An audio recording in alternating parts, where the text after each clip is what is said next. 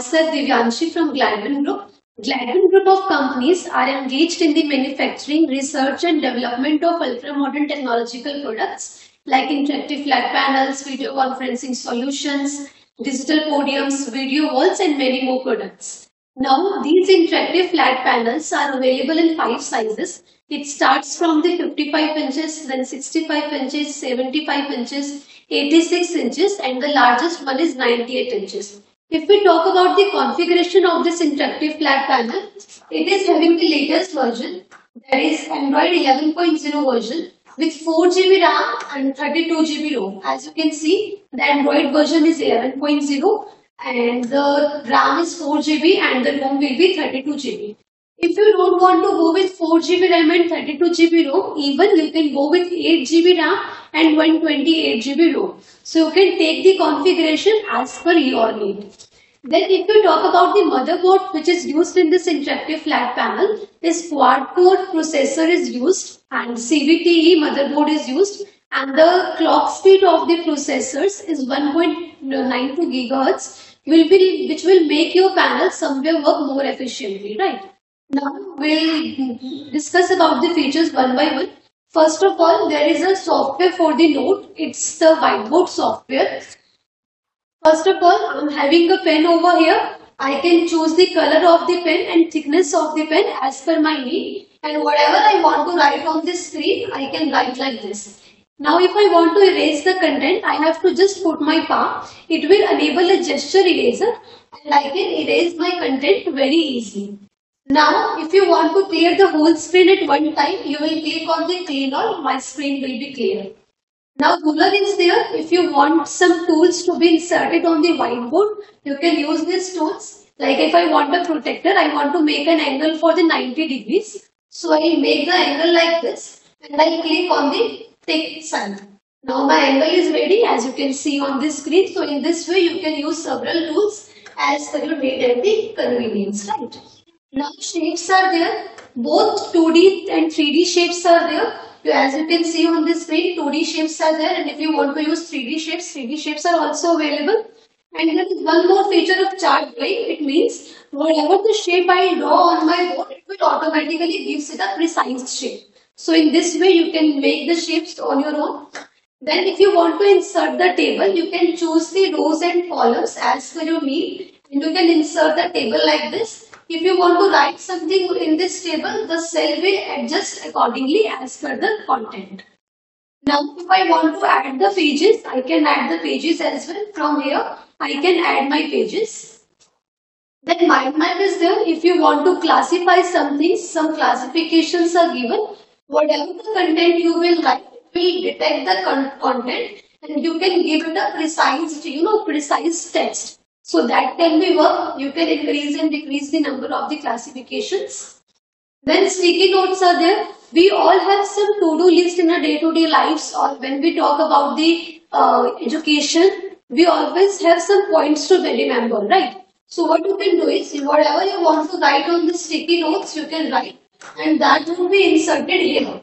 Even you can change the color also. So in this way you can make a list. Whatever the points you want to be discussed in your class, you can remember by saying this side. Then if you want to preview the page, you can preview like this, whatever you have done on your page.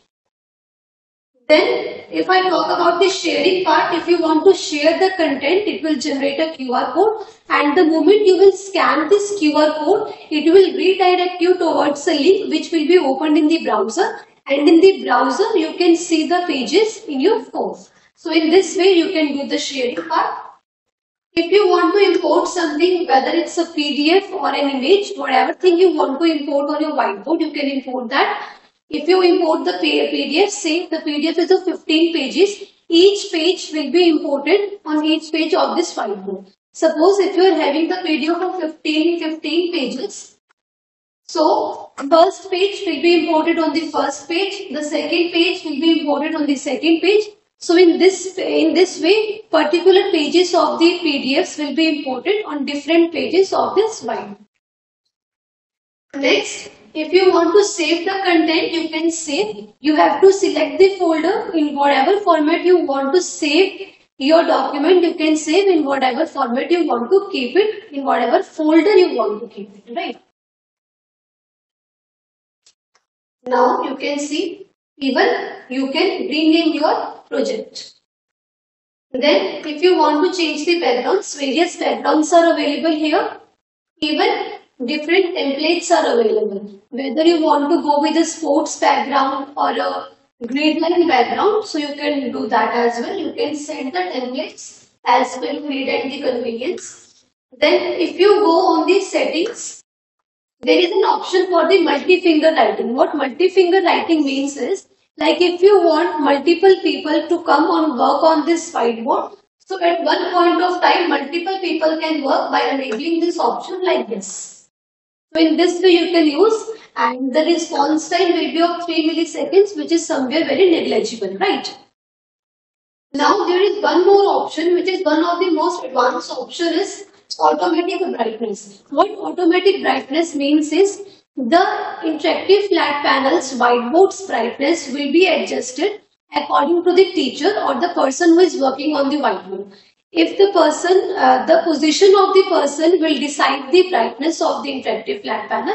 So this is one of the most advanced features which will be giving in the whiteboard feature. So this was all about the interactive flat panels whiteboard. Now this is one of the whiteboard which is known as the Note. Now there is one more whiteboard in the Android system, and that whiteboard is Byteflow's Classroom. I will show you that also. Now this is my Byteflow class. Now all the features would be same. You can write, you can erase, but some of the features are very advanced, which we will be talking about in this video. So I will tell you about the advanced features in this Byteflow's class. Here you can see different things are available. Like suppose if I want to insert a periodic table, I can insert the periodic table like this. So in this way you can have a look over your periodic table. If you want to show some planet on your whiteboard, you will click on the planet and you have to select the planet, and this will be shown in a 3D way like this. So in this way, there are many features which are available in the Byteflow's Classroom. If you are a music teacher and if you want to teach music through this Byteflow class, that is also possible. You will click on the piano, and now the piano is there, and the musical notes will be written over here like this. And from here you can adjust the volume as per your need. I will increase the volume and then I can show you. From here, as you can see, I will increase my volume and now. In this way, you can have the various musical notes available here. Going to the next feature. Now suppose if you are having some PPT or if you are having some PDFs in your interactive flat panel and you want to open that PDF or PPT. So there is one software, that is WPS Office. WPS Office will enable you to open some presentations or PDFs in your panel, and if you want to write something on this, there is an annotation mode. You can write on the videos, you can write on the screens or PDFs or PPTs, wherever you want to overwrite on the screen, you will enable the annotation mode, and now you can write on your screen. So in this way you can use the WPS Office. Now again moving to the advanced feature, if you want to split the screen. Now suppose on one end you want your Byteflow's class and on the another end you want some YouTube or anything you want to. So what you can do is, there is an option as you can see on this screen which is split screening. Now what split screening means is, suppose on one end I want my Byteflow's class and on the another end I want my browser. So two applications can be run on the same time with the help of this split screening option. So as you can see on the screen, two applications are running simultaneously on the same screen with the help of the split screen, right? Now one more feature is there. Like suppose I am having my browser over here.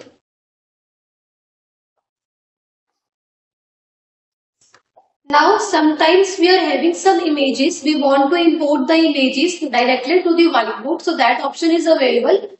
Suppose this is my image and I want to import this image directly to my whiteboard, that is Note. So what can I do is, I show you. I click on this image